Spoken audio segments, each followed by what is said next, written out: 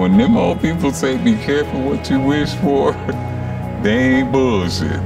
Because I have got one hell of a story to tell now.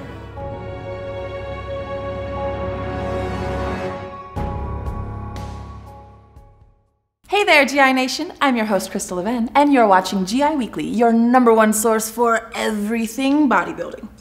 Today, we're counting down the top 5 mistakes that destroy your gains. So let's break it down and get you on the path to maximizing your muscle.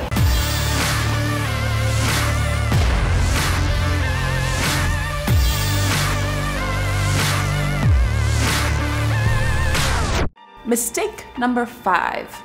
Sticking with the same rep range and exercises. Doing the same exact thing day in and day out is going to put you headfirst into a plateau. There's no way around it. First, let's talk reps. Sure, the 6 to 12 range is best for hypertrophy, but you'll want to mix it up to get the most out of your gains.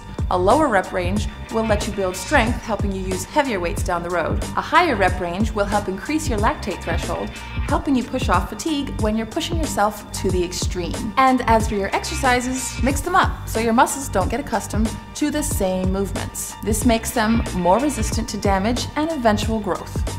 So be sure to add variations on your usual moveset and really push your muscles to the limit. Mistake number 4. Avoiding specialized techniques. Don't get us wrong, straight sets are the foundation of any bodybuilding routine, but if you want to break through plateaus, you'll need to add some advanced moves. Supersets, drop sets, and heavy negatives are 3 variations on bodybuilding routines that will induce greater metabolic stress and take your muscle growth to new heights. But don't forget, adding these techniques into your moveset increases the recovery time you'll need, so adjust accordingly. Mistake number 3.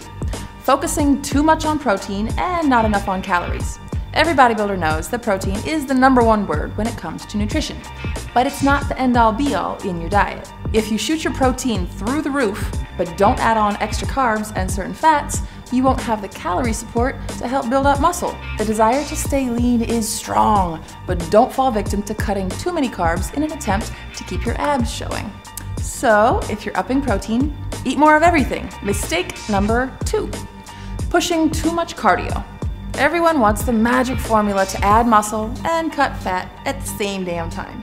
But adding on an overload of cardio while you pump up resistance training will not get you massive and lean. Actually, you'll find it does the opposite. This could actually bring your muscle growth to a grinding halt. Don't get us wrong, adding some aerobic training to your regimen isn't a bad thing, but when you overdo it trying to get lean while still packing on gains, you'll find yourself weak and not improving. Think short, high-intensity moves instead of overloading with a ton of cardio. And the #1 bodybuilding mistake is isolating your muscles too much or too little. There are 2 types of people. Those who rely on big lifts like squats and deadlifts to gain massive muscle, and those who use isolating movements to target each muscle directly for max gains. The reality is you need to do both of these approaches to truly pack on the most gains. Isolating exercises complement big lifts to create the perfect whole. Big lifts are necessary for packing on tons of mass, while isolation exercises target individual muscles to help enhance growth and symmetry. Here's a simple rule to help keep you in check. Every workout should have at least 1 or 2 big lifts complemented by a single joint move.